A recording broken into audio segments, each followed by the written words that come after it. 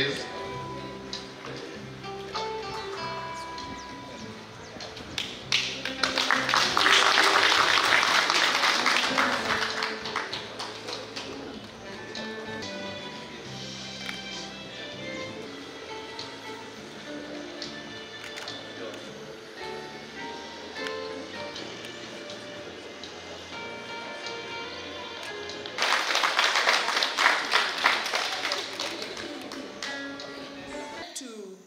Let you know that I have had a chance to review each and every contract that has been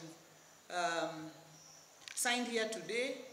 We have discussed with the CECs and the chair of the Public Service Board, and what they will cascade to you as chief officers and to the rest of the teams are agreed, and that is, if we achieve that, what is within our performance contract, surely Homa Bay will be a great place. So I have seen it, I agree with it, and I agree with you people who have worked round the clock to make this possible. That we are about the people.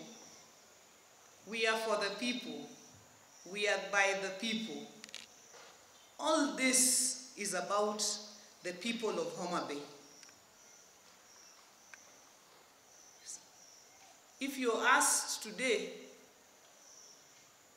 who are you here to serve? If your answer is not the people, then you're in the wrong place. If we don't deliver for the people of Homa Bay, they will send me and the DG home. Ama, you think they will entertain us? You think they'll entertain us?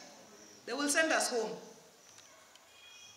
Before they send me home, you will go before me, the CEC.